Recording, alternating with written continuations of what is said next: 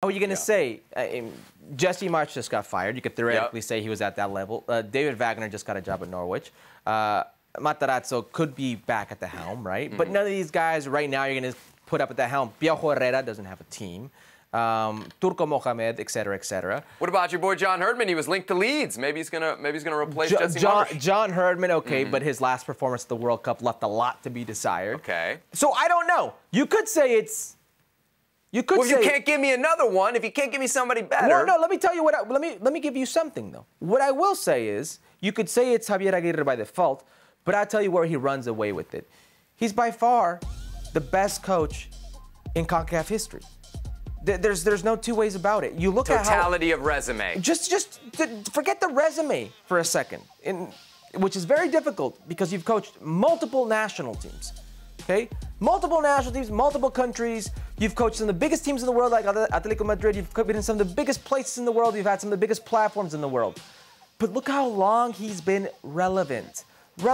People know who Javier Aguirre is in LaLiga. This man has survived coaching in a game that's evolved so many different ways over the years. When you think about CONCACAF players and how little respect they've gotten, it's a handful of players you could say have played at just an elite level. Hugo Sanchez, Rafa Marquez, Chicharito Hernandez, you know, a Casey Keller, Tim Howard, whatever you want, even a Dwight York, those type of players, okay? There are handfuls of players. But when we talk about coaches, international managers, he's in a different table. He eats apart. There aren't many coaches who are on that level. Resume, style, longevity, everything you want, he's been there. So when I was doing this exercise of who's the best today, I found myself thinking it doesn't really matter because it'll be another flavor of the week come next week or flavor of the month. But there's only one Javier Aguirre.